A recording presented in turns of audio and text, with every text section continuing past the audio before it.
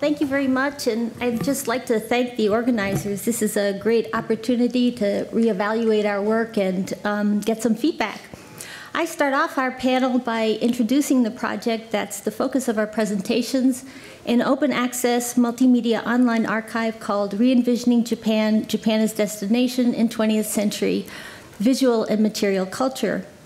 My colleagues joining me on this panel will describe the strategic and technical decisions behind the design and functionality of the site in more detail.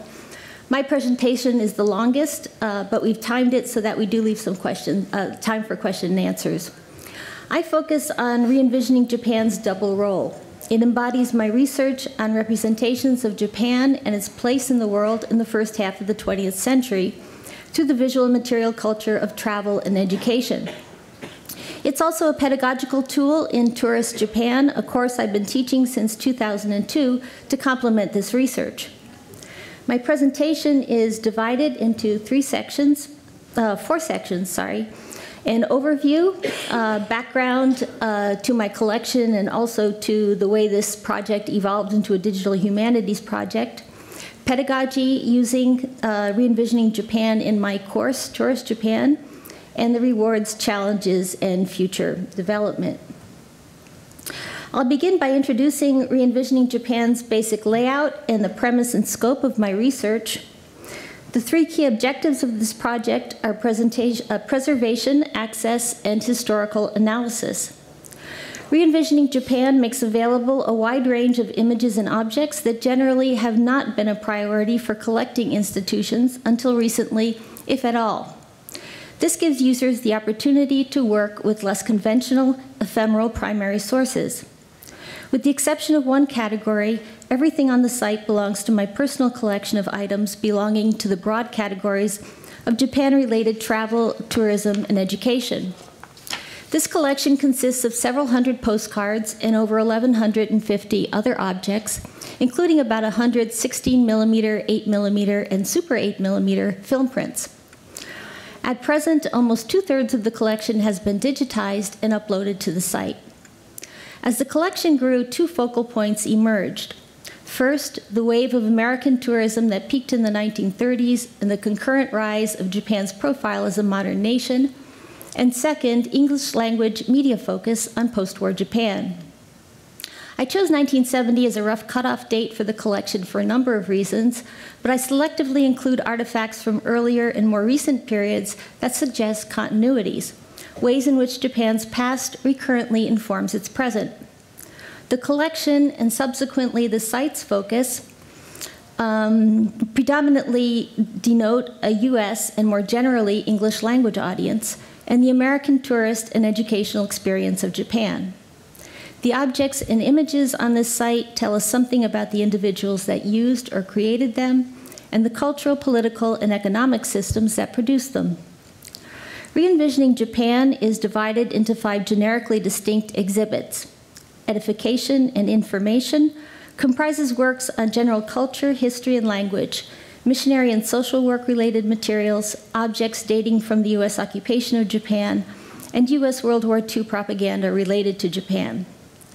Leisure and Entertainment includes objects, including some postcards, related to advertising, shopping, and Japan's presence at international expositions, exhibitions, and world fairs.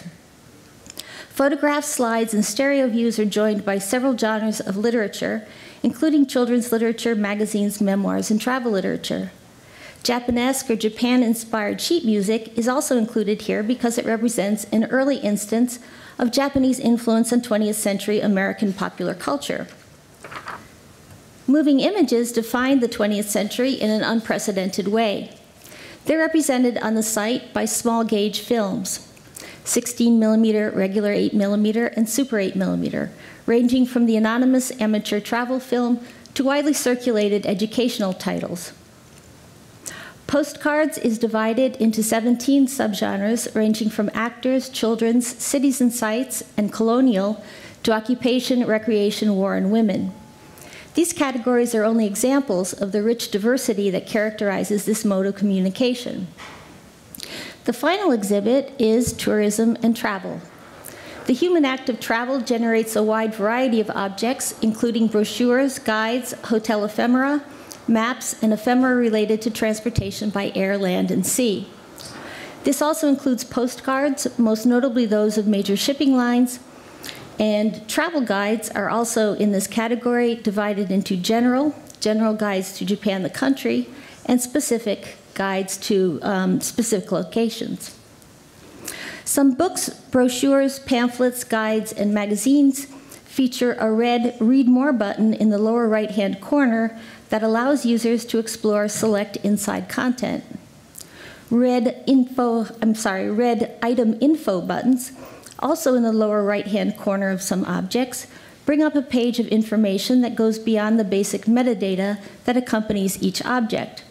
And I have a 1.5-minute clip of the website in action that I'd like to share with you to illustrate some of these functions.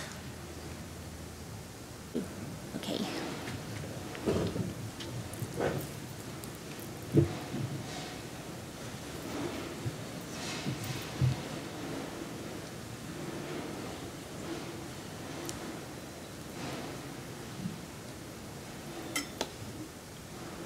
And we used flex paper to do this. I think Lisa will be probably talking about that a little bit more.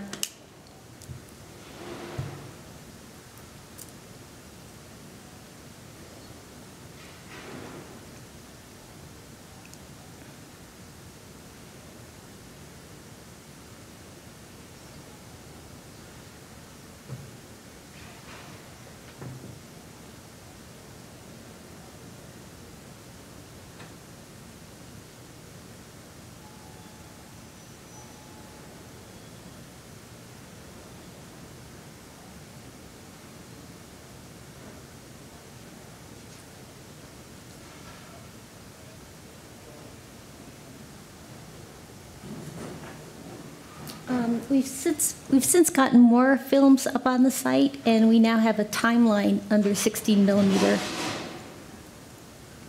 which Josh will be talking about.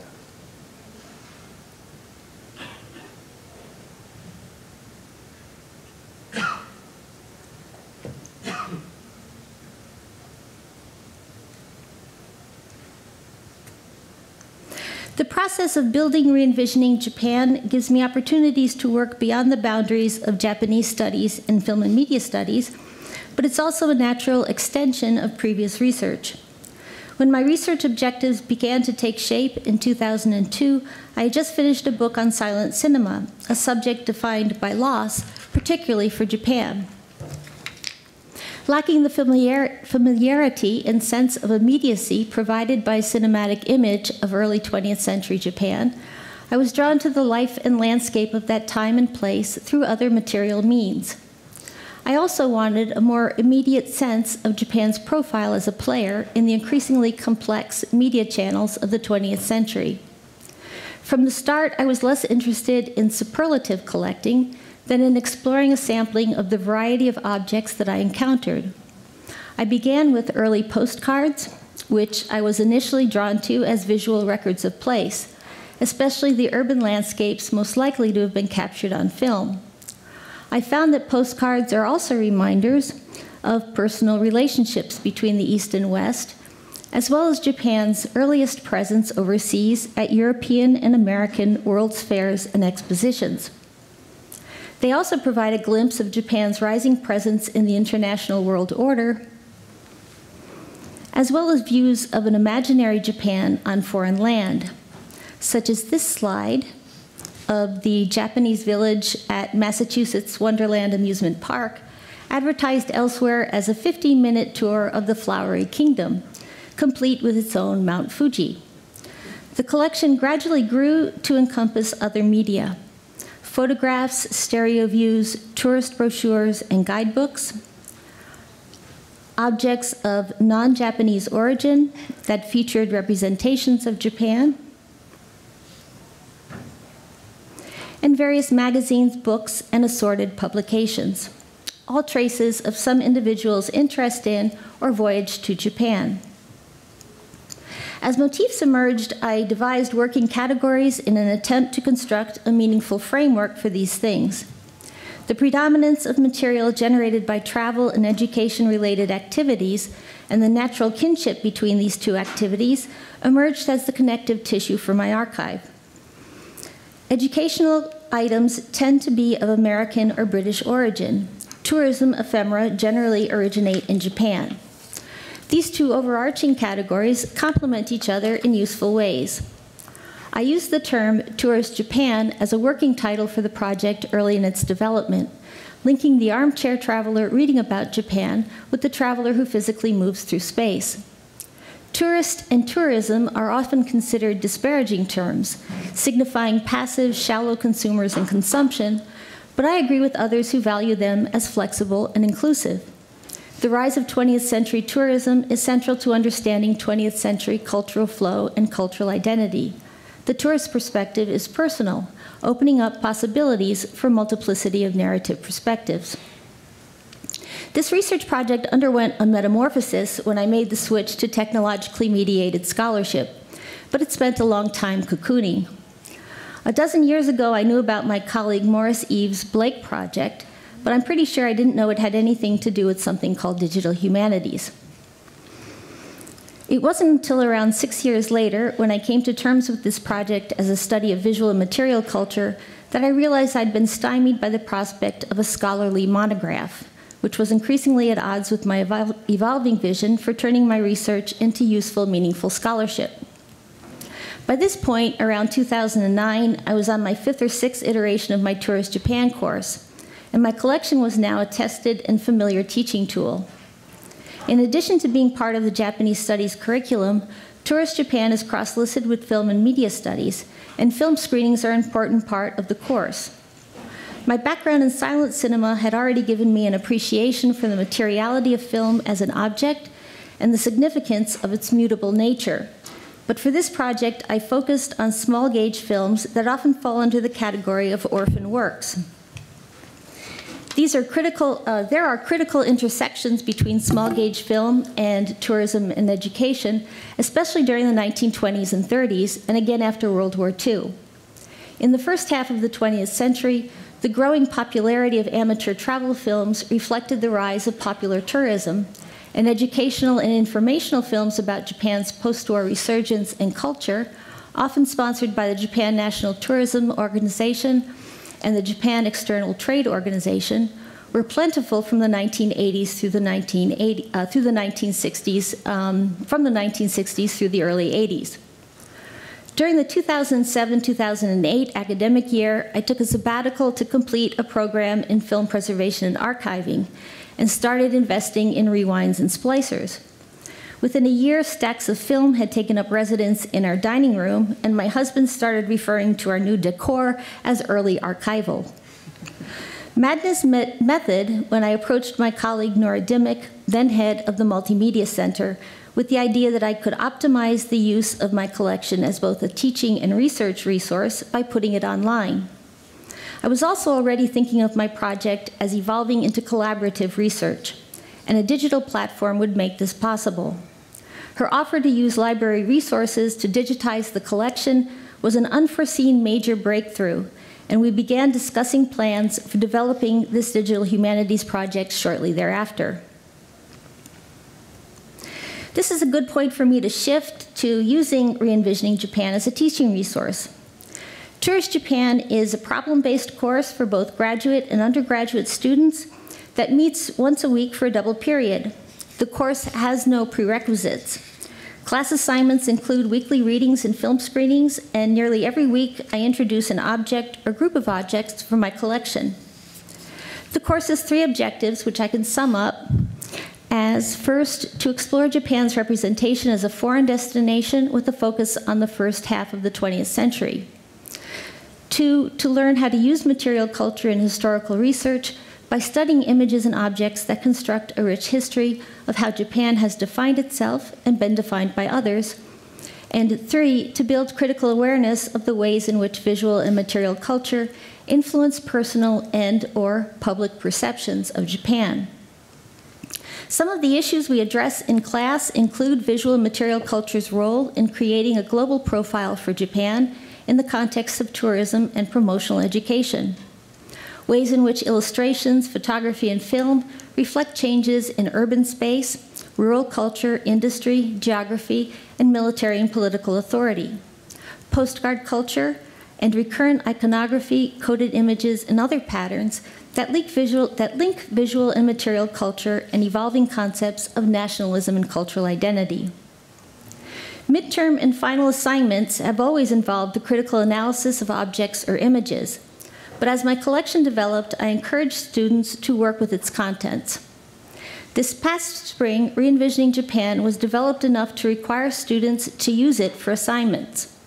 For the midterm, they worked in groups to carry out a research and metadata exercise that entailed the close study of a set of objects and the development of an online exhibit featuring these objects. This was essentially a dry run of their final assignment, individual presentations of their own exhibits of chosen objects complete with requisite metadata and a 5 to 7 page essay detailing their exhibit's premise and an assessment of the experience creating it.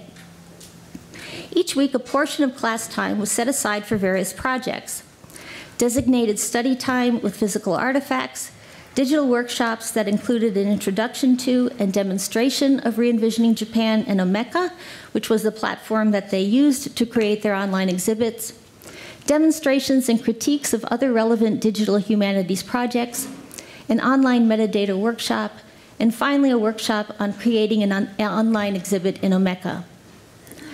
At the end of the semester, most students chose objects for their individually authored exhibits that allowed them to construct a narrative reflecting personal interests. Some of the more engaging exhibits focused on the representation of women, religion, film history, architecture and landscape, memory, children's literature, and Japan's relation to China. Student feedback reflected a much more immediate understanding of Japan's place in the socio-cultural landscape of the 20th century. They were able to set their own coordinates for mapping out cultural change through their analysis of surviving images and objects, and the perceptions of the people intrinsically linked to them. In How Objects Speak, an article in the Chronicle of Higher Education last August, Peter N. Miller makes the cogent observation that, quote, the digital, far from killing the material world, seems only to intensify our attachment to it. In turning this project into an online archive, digital technology acted as the catalyst unleashing my collection's potential to make meaning. Digital mediation facilitates conceptual shifting among disciplinary perspectives and has made it possible to experiment with context, organization, and description, what I've seen referred to elsewhere as the, quote, recombinatory power of the digital archive. Flexibility, which includes being able to make immediate adjustments and alterations, is another virtue of working digitally because of this project's recuperative nature as image and object-driven research. My objective is to derive questions from the images and objects themselves rather than use them to illustrate pre-existing narratives. And my experience confirms that collecting is essentially an unending dialogue between present and past. Rebuilding context of the past by connecting things in relevant and meaningful ways has underscored the project's potential for collaborative research. From the start, plans have included a means to allow contributors who can register and contribute content to the archive, creating a dynamic community of users who can share ideas and related research. The collaborative nature of building this project is crucial to fine-tuning my objectives and the best ways to provide access to the collection and related research. The reiterative development process is time-consuming but ultimately rewarding. The most obvious challenges are software and hardware limitations and my own technological limitations, which are eternal and crop up on a daily basis. Attending to logistical details takes up time that I could use for writing and research, but I also find that so-called logistical snags often reveal more complex intellectual issues that are vital to the nature of my research. Student assistance helps with problem solving, and such collaboration has in turn led to both logistical and intellectual breakthroughs. Adding films to the project has raised the most vexing copyright issues, Best practices often seem to be all over the map. I've applied for outside funding for 3 years without success, and all too often feedback reflects disciplinary reluctance to acknowledge this work as legitimate scholarship. At work, colleagues are beginning to discuss the issues involved in evaluating digital humanities projects as scholarship, but so far this discussion has been surprisingly low-key. I end on a positive note. This year I received funds from the University of Rochester for 2 important tasks on our agenda: recording and digitizing my sheet music collection and digitizing my collection of films, which my colleague Josh Romphf will talk about in more detail. In the future, we need to further address framework development in order to bring the site to the point that it's fully interactive, including a means for community engagement. Additional plans for technical steps to complete the dynamic presentation of the collection include, for example, a spatial tool for researchers to create historic travel itineraries, new content based on enhanced media presentation of fragile objects such as travel guides and maps, and other tools to extend research capability. Also, I still think of a linked digital publication that will draw on a systematic examination of the site as a research resource and its community in action, benefiting from the interpretation and contextualization that such interaction makes possible. Thank you very much.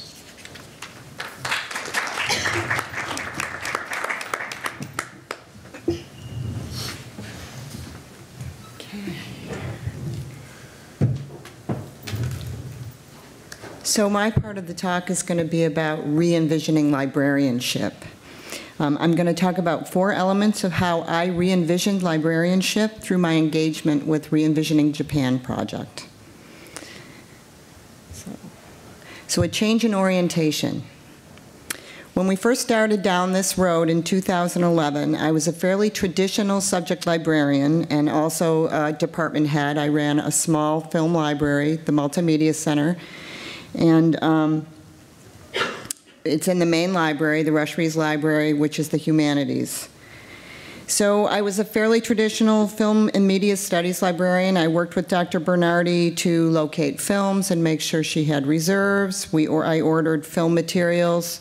I worked with other subject librarians, and I worked with in an interdisciplinary program that had faculty members that were drawn from across the humanities and social sciences, including history, anthropology, English, visual and cultural studies, and of course modern languages and cultures, Dr. Bernardi's home department.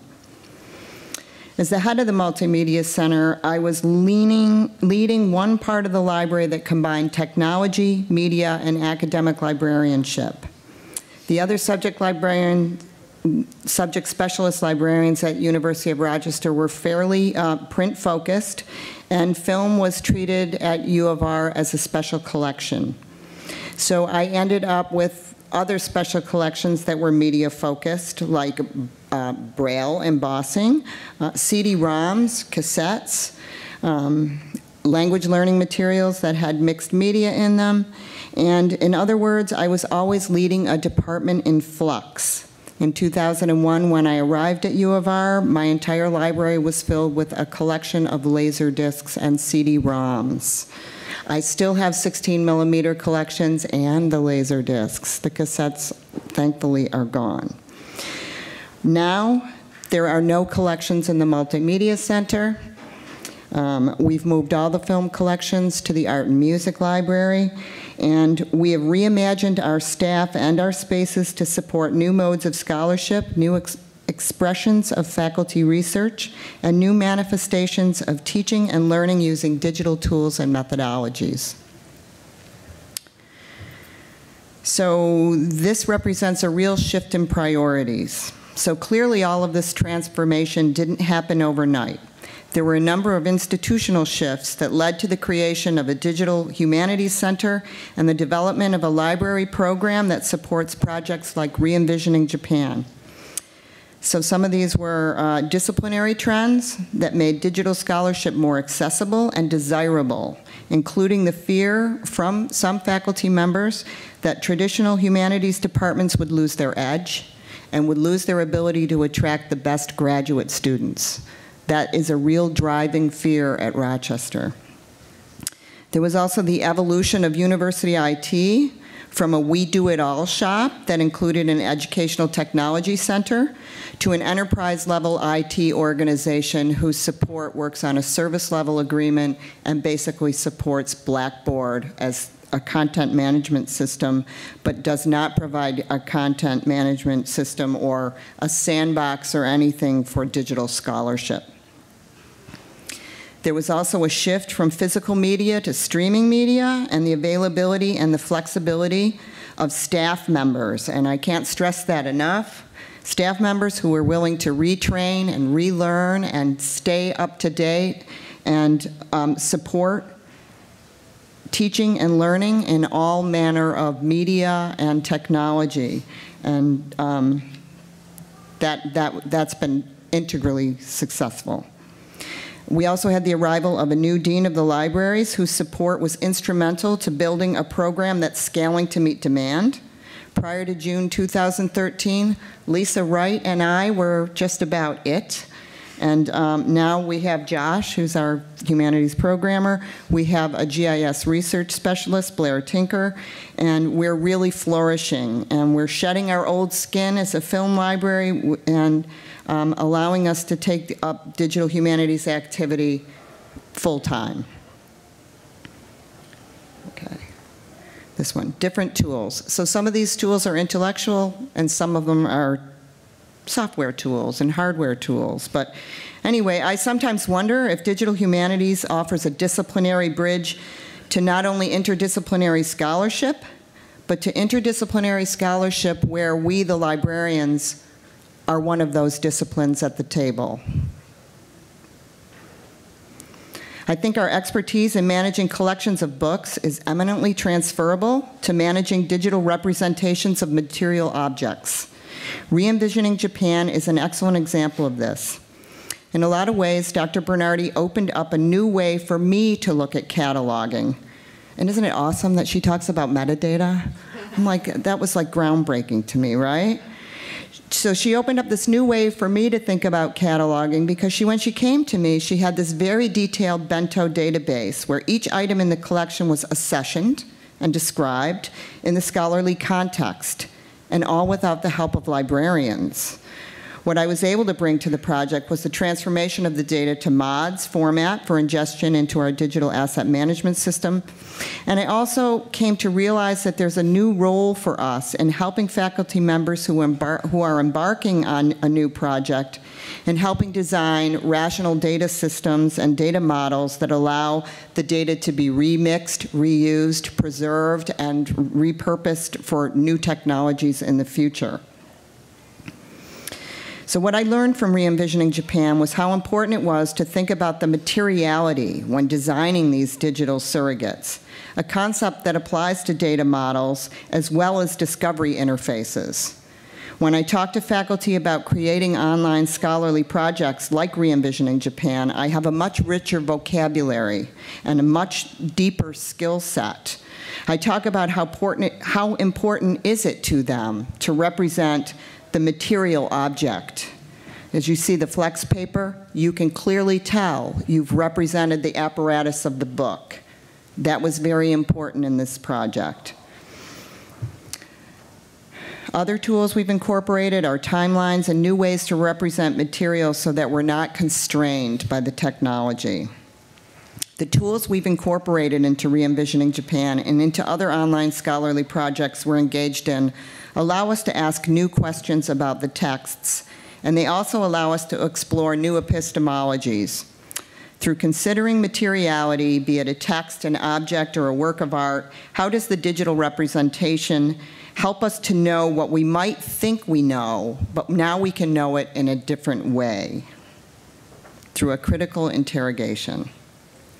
And finally,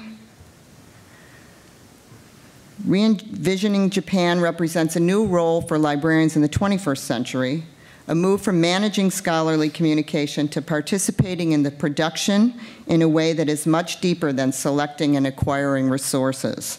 We've moved from providing services to collaborating in the full life cycle of scholarly publication in the 21st century. We're developing new 21st century scholarly work practices that are essentially collaborative. They require a range of expertise that is impossible for a single scholar to possess. These expert teams have a place for librarians and have a place for library technologists who can ensure this new form of digital scholarship endures just as we've stewarded the written texts that came before them. Thank you.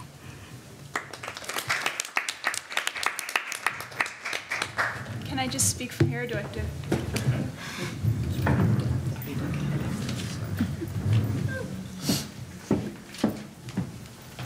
I don't actually have any slides, so I'm just going to leave that up. And I'm just going to talk very briefly about how the digital images are created, and then Josh is going to do a very quick run through of the site so that you can see how things end up looking.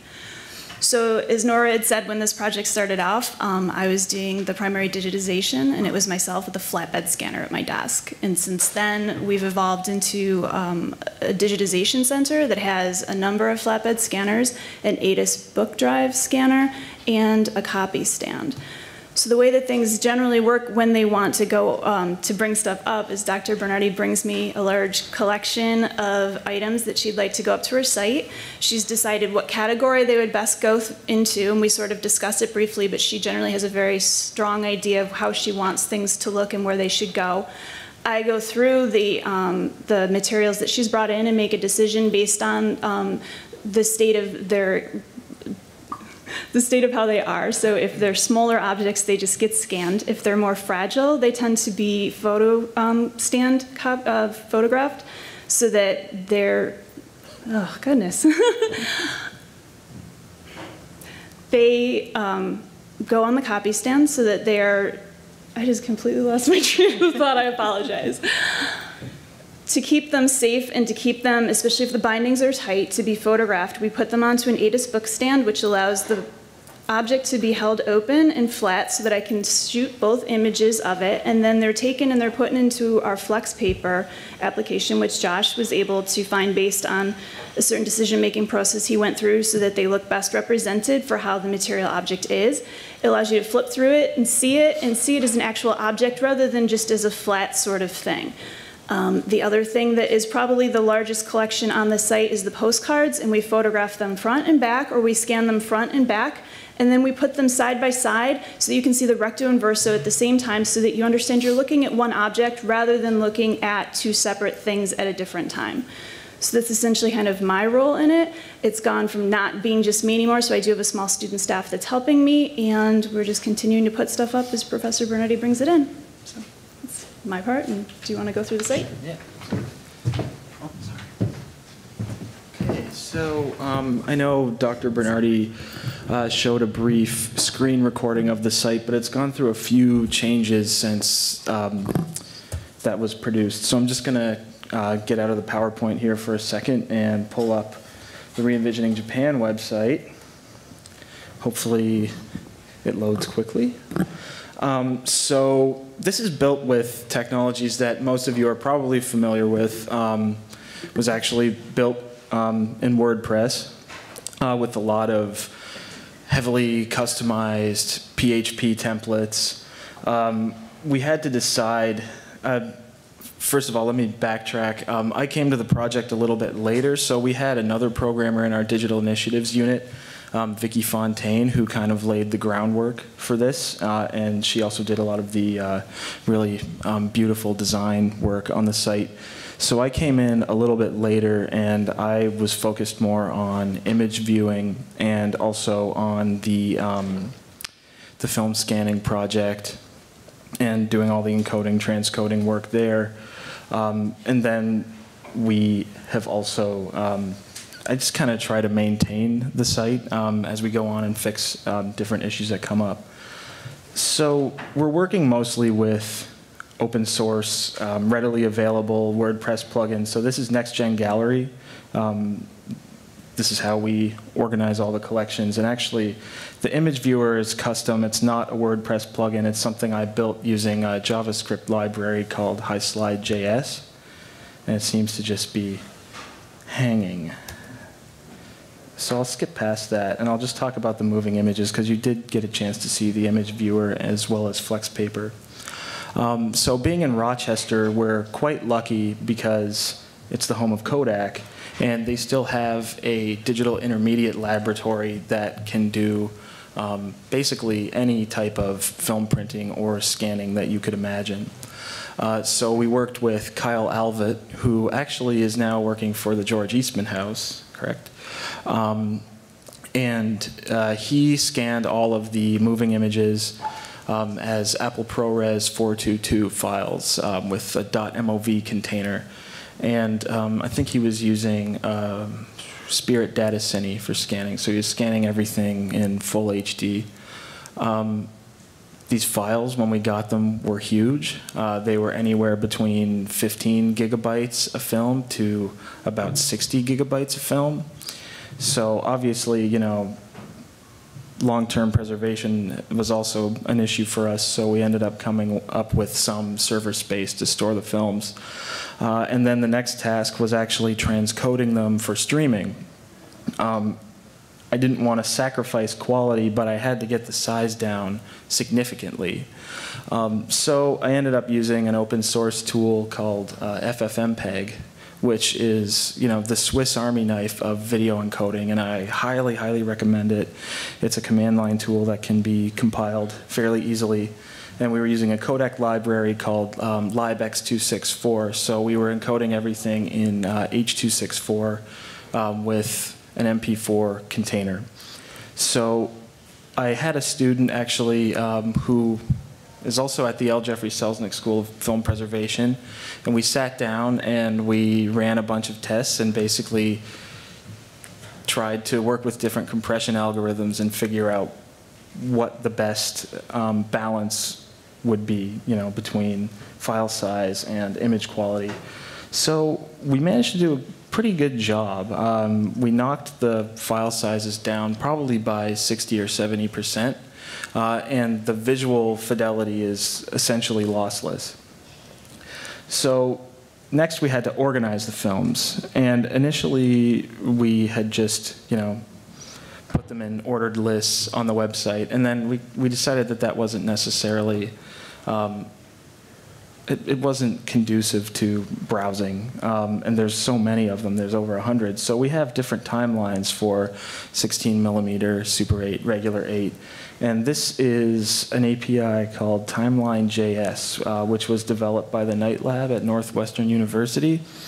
It's all open source, and in our case, we're using a JSON file. All this data is stored in a JSON file and is parsed by the API and displayed here. You can also use a Google Docs spreadsheet for those of you that are, you know, not as comfortable with programming.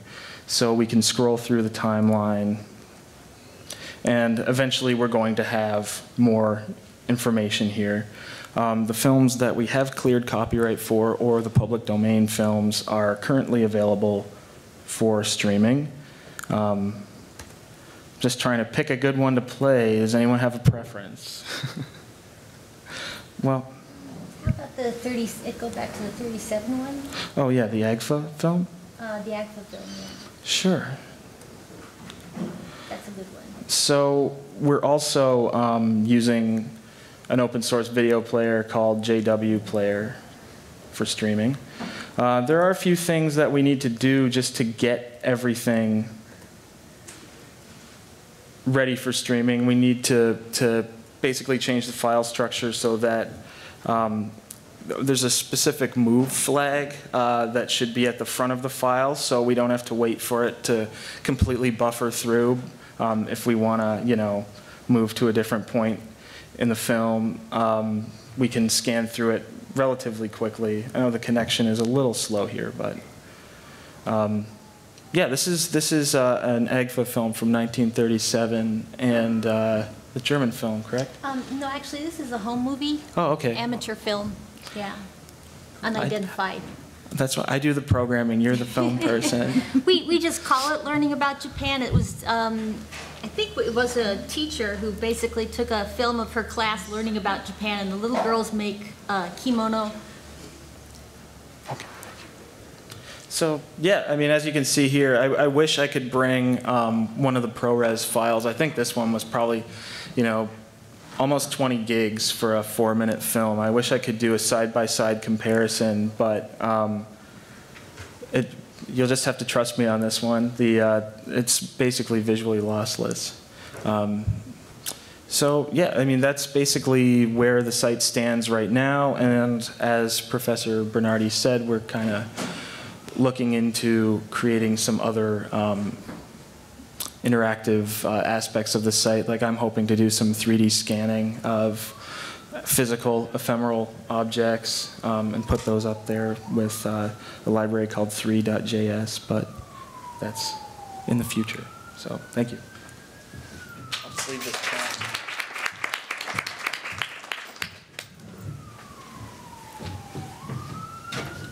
We have like 3 minutes for a few quick questions. Oh, there's actually a microphone. Oh, sorry. There's a microphone. How are you handling copyright issues? You must have some really interesting copyright problems. Well, it's mostly for the movies, and because we're really not reproducing anything else in its entirety, any of the printed material, and a lot of the postcards are very old. What I'm using is the Pacific Film Archive has a really good guideline up, and I'm basically going through the same process that they recommend, which is sending a letter saying that, you know, I think I've identified you as the copyright holder, and do you give permission for this, and take it from there. There are a couple that I know I will not get permission for, Walt Disney, and Gems Films, which is Sony, and that I'll just do excerpts of the film, what I consider to be fair use. I did early on go talk to the lawyer at the university for advice, and he pretty much told me to cover my tracks and do it from scratch. So I decided to do that. A lot of the films that I have, basically, not a lot, but a few are on YouTube. Some of them are on Internet Archive. So people have already gone and put them up, but I know you can't really use that as a guideline. My name is Roger Zender. A quick question, I know we're short on time, but I wonder if you could talk a little bit about the sustainability of this project and the possibility of supporting other faculty projects that have this. So we're talking about this collaboration with the DH Center, which is great, and it's a single project, that's great. So supporting this to the long term and the ability to take on new projects through a DH Center, like how scalable is this? Well, the beauty of this project is Dr. Bernardi handles all of the work on the back end. So that's scalable for us. And we have applied for a clear postdoctoral fellow. And one of the things, if we get that person in visual culture, will be to help move this to the Omeka framework so that we can take advantage of more of the metadata, the rich metadata that this site architecture doesn't do. That's always the question, right? Do we consider it a period piece, or do we consider that these digital projects live at some point or end at some point and become the book, the 1947 volume on the shelf? I don't know that we've answered those questions yet. Clearly, we have the Blake Archive as a example. The Camelot project at the University of Rochester just moved to a new platform. I think it depends on whether it is considered an ongoing scholarship. In this case, it is ongoing scholarship, yeah. I do hope it to go on. And if Dr. Bernardi were to move to Case Western, it would come with her. I have been talking about campus envy, so. We'll support it. All right. Please help me thank the panel from Rochester one more time, please.